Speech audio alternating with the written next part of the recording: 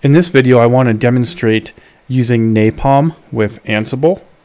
So I've written a Ansible playbook, and it actually includes a NAPALM module, and I'm going to demonstrate that here. I have three windows open. This first window here is just a file called initial.conf. It has a snippet of the running config for one of the switches in my home network, a 3560.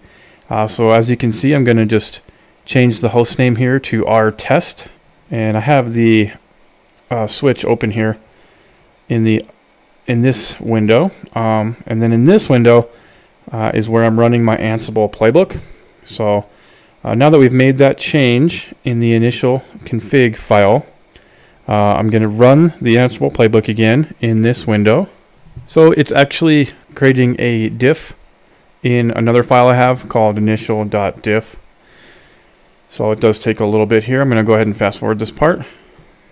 Okay, and it's done. So we'll hop over to this terminal here. So as you can see, when I hit enter, it did go ahead and change the configuration. So it's a little different from your normal Ansible playbook.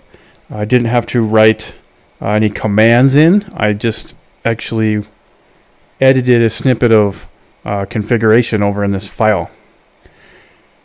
So if I show run on this is a Cisco 3560. Let's do another example here. So we have a username. Let's see if we can add a user. Make this snippet of configuration a little bit bigger. So I have my first user in here, Pi, and I'm going to actually add a second user just by copying this here. And so keep in mind, I'm not actually entering any commands. I'm just editing this little snippet of the running config here. So we'll call this new user Leroy. We'll give him privilege 15 as well. Give him the same password of Cisco. Okay, so now we've added a little bit to that bit of code there. We'll save this with a right quit. We'll jump over to this terminal and run the Ansible playbook again. I'll just do a clear on this so it's a little bit easier for you to follow. Okay, it's running through the Ansible playbook. Like I said, it is altering the diff file also, so this does take just about a minute, so I'm going to fast forward this. And it's done, so let's hop over to the switch, show run again. There we go, we have a new bit of code in there that says username Leroy.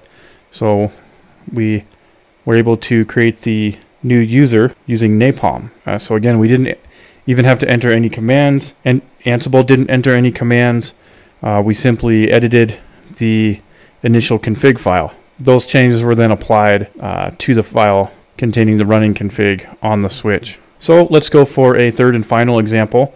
So we will VI our initial config file one more time. We'll add a little bit more config in here. All right, let's change the VTP domain. We'll change that. Right now I have it set at Cisco. We'll change that to test. All right, escape : right quit. Save my initial config file.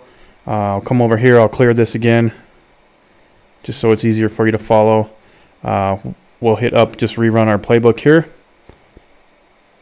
I'll speed this up. Okay, it's done.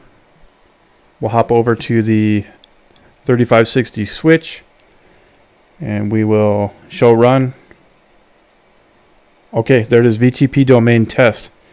Cool, so every time we edit these initial config file and then run our playbook, the file on the switch that contains the running config will then reflect those changes.